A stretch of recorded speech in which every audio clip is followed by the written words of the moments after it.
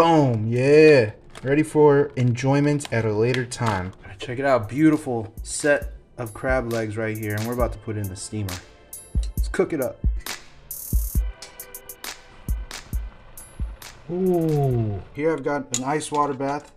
To stop the cooking process, we're gonna dump this into cold water. Once it's cooled down, we're gonna wanna air dry it. The less moisture, the better for the vacuum seal.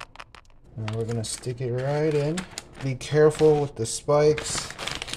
I could have saved 2 inches. Close it up, get ready to vacuum. Now we hit seal.